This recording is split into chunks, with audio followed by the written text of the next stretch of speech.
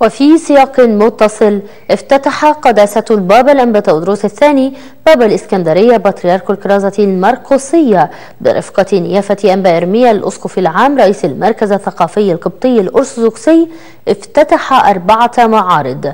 جاء ذلك على هامش المؤتمر الدولي الثالث التراث القبطي بين الأصالة والمعاصرة. هذا وتضمنت المعارض المعرض الفني للصم وضعاف السمع، والمعرض الخاص بالوثائق والصور القديمة التي تؤرخ لتاريخ مدارس الأحد، ومعرض الأيقونات الخاص بهيئة تدريس خريجي معهد الدراسات القبطية، وأخيرا معرض لمقتنيات المتنيح المعترف مثلث رحمات نيافة الحبر الجليل الأنبا بشوي مطران دمياط وكفر الشيخ والبراري ورئيس دير القديسة دميانا بالقاس.